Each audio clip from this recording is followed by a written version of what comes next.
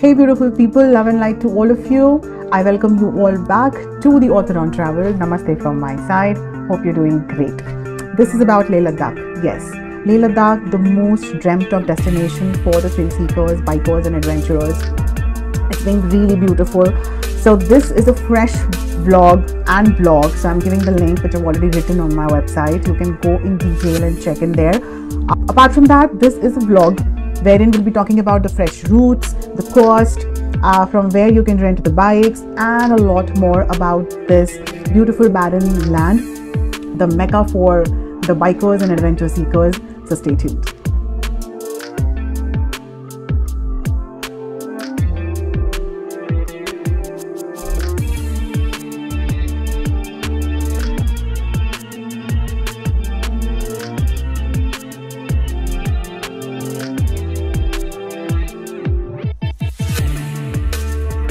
And because information is the key, the right information is the key, so show your support and love for this as well. Coming to the video now, Leh Ladakh is a union territory now post the defunct of the Article 370. If you want to really read about in detail about the Article 370 and what was it and what were the repercussions and what did the Indian government actually did by making Leh Ladakh a UT for India, you can go to this link which I have given and you can read the entire blog here. The rule for the bikers and the adventure seekers and the thrills never change when it comes to Leh Ladakh.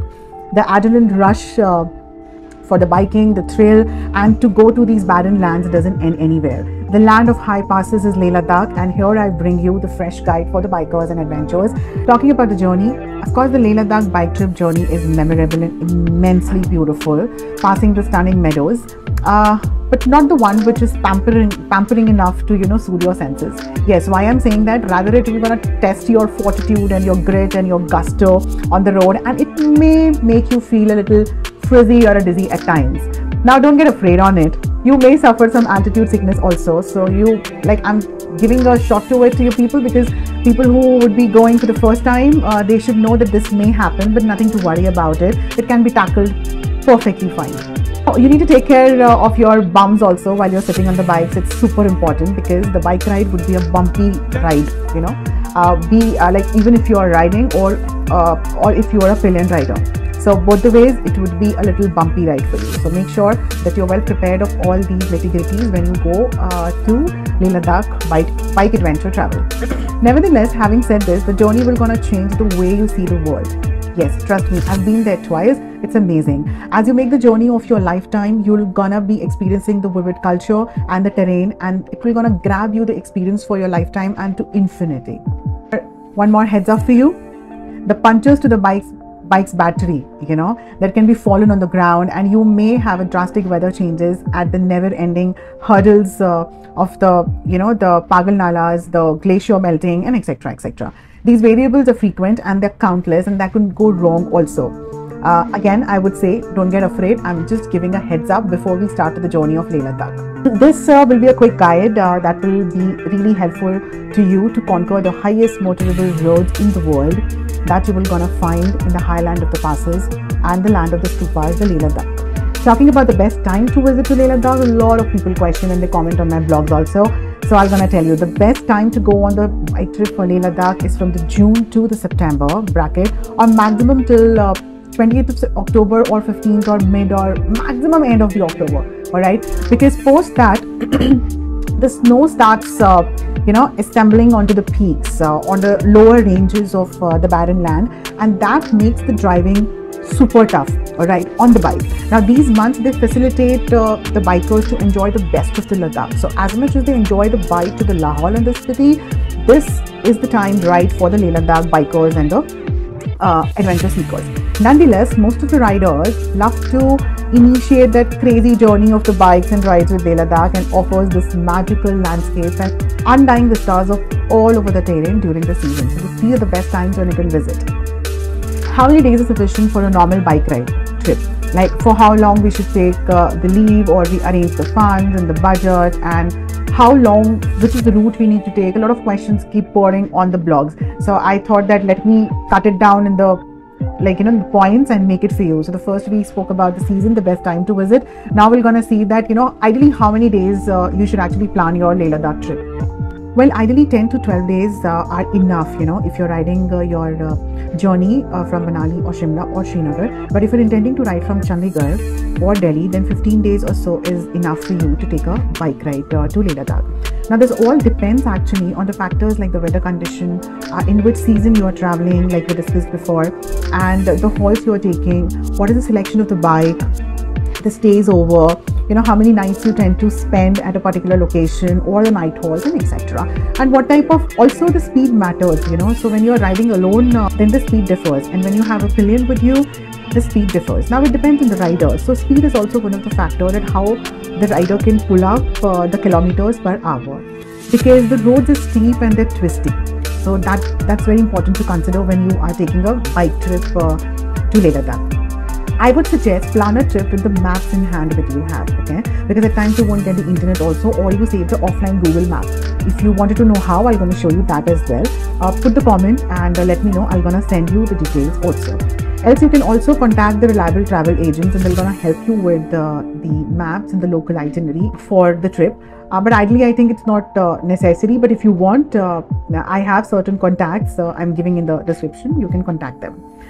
You will also have to customize your trips accordingly. Why? Because as I mentioned again, from which part of India especially you're traveling, and if you are a foreigner, then the rules a little bit differ. Coming to the cost now, money, the budget. It's always important how much you spend and how much you have in your hand. Now this cost part, like it's very tricky. I've been watching and continuously seeing a lot of vloggers and different content creators that do amazing job and work based on the budget and the money and etc. But the real fun or the real tricky part is that it depends how much money or budget you have to travel. Every travel need is different, every traveler is different, every tourist is different, every adventure seeker is different. People like me, they spend money on experience. I've been traveling like for 14 years now, and I started traveling when the drones and the Instagram and the DSLRs or all this was not that in fashion, I would say. So I know, and I have never traveled for photographs until I started making this content for people, but not that crazy enough. I still don't have a lot of drone shots and etc. Okay, so that's it. Okay, coming to the cost part, it's a tricky one for every traveler, I was saying. But in its own way, the cost depends on the accommodation which you choose, number one. Then the type of bike you are taking on the rent, it's very important. The food bills, the permits, the fuel, the shopping, etc. So all this will gonna include the overall cost, and will gonna make your cost a little higher, somewhere around 35 to 40k or maybe 42k per person in these pandemic times and the tourism and etc. I think this would suffice per person on a normal economical budget to the bike trip, and I've included everything into it. This has permits, fuel, miscellaneous expenses, the shopping, so everything. Okay. Coming to the selection of bikes. Selection of bikes is again a cost factor, and in what you're comfortable to ride in. Bike lovers, basically, the ultra bike lovers, they go for Himalayan bikes. Then the selection also depends for the first timers, because it's very important that for the first time you choose a bike in which you're comfortable, because I'm just warning that though the roads are fantastic, the highways are spectacular, but they're twists, they're turns, and they are steep, they're stubby, they're everything, they're zigzag, they're maze. You'll find a lot of types of terrains in Leh Ladakh. So rather than just going for the popularity, or some friend said, or I saw a picture on Instagram, standing and shooting on it. Okay, don't do that. For the real thrill, for the real fun for traveling, and to really experience the roads, go for the bike in which you're comfortable to ride in. And if you're a pillion, you need to think about the pillion rider as well. Nothing is important than your safety, guys. So make sure you choose the bike which is comfortable for you to ride in. It's recommended. Royal Enfield, a bike with an engine of either 350cc or 500cc will be great. Royal Enfield Himalayan, a 400cc engine that will surely make your ride the finest and trouble-free on the rugged terrain of Leh Ladakh. Just a suggestion for the pillions, take a trial on the back seat. Else you're gonna hurt yourself badly. If you aren't comfortable with that, then don't go ahead with this. Yeah, for the riders, the solo riders, it's the best. Then sometimes people ride Bajaj Pulsar also. It's like actually most liked bike after the Bullets, you know. Otherwise, Bullets are my favorite, but I'm just giving you an option in case you're suitable for, or your convenience is the Pulsar. So Pulsar has variants now, so you can choose any which is reliable for you and for your partner. Then you have KTM Duke. The bike is lightweight bike. Then it can be worthwhile for the roads for Leh Ladakh, and it comes with a lot of variants like Duke 390, Duke 250, and the new variants are also there to ride on. Then CBR 250, the bike from Honda, is certainly a cracker. Just be careful of its Contigo tires, you know, because which can be really a bit tough one to handle in the change of weather, because the weather changes drastically in this terrain. So just make sure that you're comfortable with that, checking every bit of it. But if you really want to change the tire, you can put the bike stock and FI technology, and it's immensely useful and favorable. Tourism again is picking up pace post the pandemic, so taking bikes on rent is pretty easy now, and you can take them on rent from Delhi, Chandigarh, Manali, Shimla, Srinagar, and Leh as well. But the bikes need a permit, so don't forget to take the permit from Srinagar separately from Leh, as the association will not gonna allow you with the bikes from Srinagar. So then make sure before you go, you need to check with the local Leh administration of the current rules about permits and routes. So you need to submit a valid ID proof or government ID proof like Aadhaar card and all. That would work. Then the valid driving license. It's a mandate. Then a consent letter sometimes, and a deposit if the rental company asks for. All right. Ideally, the charges ranges from somewhere around 900 rupees to 1800 rupees per day, depending on the bike which you take. And if you're going from Delhi, Karol Bagh, that is a prime hub for rentals. When you're in Manali, you will gonna get it near to the mall road, there's a lot of, and near to the bus stand. So make sure you take from there. Then in Leh, you'll find numerous bike rentals on the main road, like the Leh main market, right? So you can go anywhere if you don't want to take the recommendations which I'm giving you, and you can just inquire and take accordingly. This information is enough for you when you actually go next. Also, if you need to hire a mechanic, then there's an extra cost for it. The most important part, which at times confuses and make people dubious about it, is the routes. Where to ride, what to ride, what is the route, where it is. The internet is not working, the offline map isn't working. When you're riding, okay, I cannot take out the physical map and all that. The first route is the easiest, that is from Manali to Leh and then back. So the route is gonna be like, from Delhi you're gonna pass to Manali, then Sarchu Pass, Leh, Khardungla, then Nubra Valley, Kargil, Srinagar, Delhi, and back. Your journey is covering distance covered like that, and the distance covered approximately here would be 2,569 kilometers. So that's the route one you can take. The second will be Srinagar to Leh, and then you're coming back, right? So this will be like Jalandhar, Jammu, Srinagar, Kargil, Leh. You're gonna cover Karu, Sarchu, then Manali, and then you go back to Delhi. This distance will gonna be approximately 2,295 kilometers. Again, I'm giving a heads up here. Avoid the seasons of snow.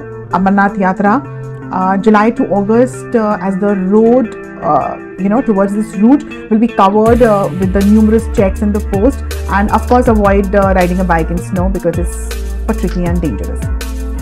Then you have Delhi to Leh and back. So some people actually drive from Delhi. So this goes same, as I mentioned, and approximately it would be like 2,022 kilometers. So again, you're gonna Delhi, Manali, Sarchu, you'll pass Leh, Khardungla, Nubra. So that's the entire route you're gonna take for the next route. Now, if you want to do only Leh to Leh, right? Because it's not kind of a Spiti circuit, when you actually cover 5-6 places and you come back to Kaza. If you really wanted to know that routes and about the Spiti, so here's a card, right? You can click there.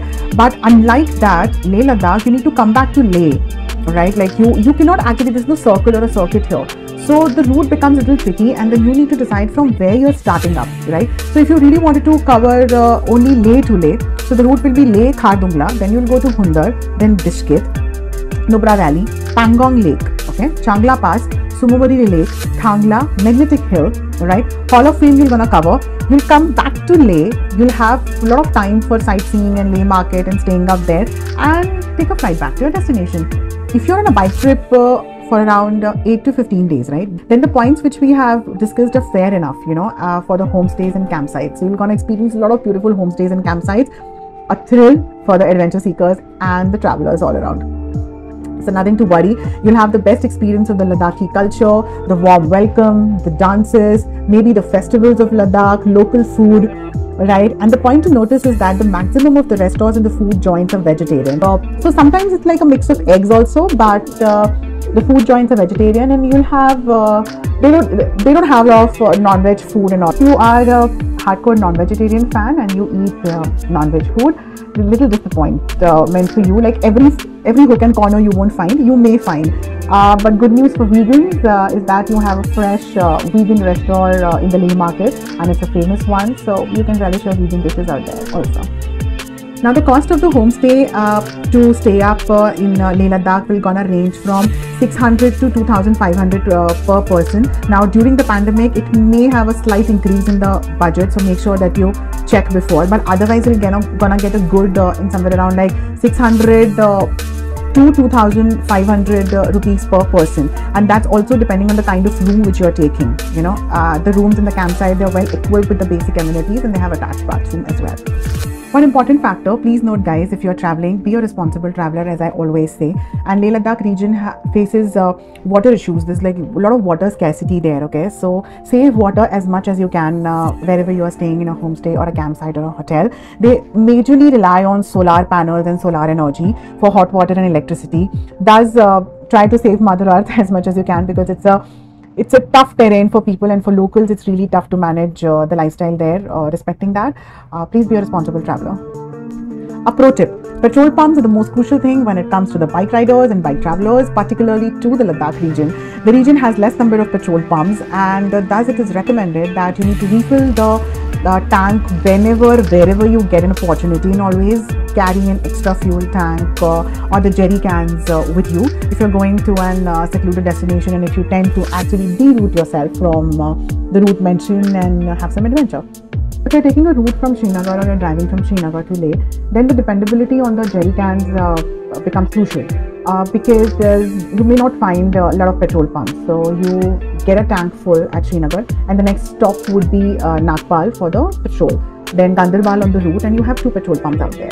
Get a refill at Kargil also, because the next is Khalsi, and then it is a smooth ride to Leh. From Leh onwards, make sure that you're carrying extra fuel with you, because you will get one at Biscuit, then Karu and Thangsday. If you're on the Manali Leh route, there are 4 petrol pumps. Get a tank full at Manali. Later you'll have Thandi, 110 kilometers from Manali. The next one is in Karu, 30 kilometers from Leh city, and it is almost 350 kilometers from a single petrol pump. So hence you have to depend on the fuel which you carry from them. In the last, it's a pro tip for the first timers and for the multi-runners and the riders. Acclimatization is super important, even if you're first timer or you have been there for multiple times.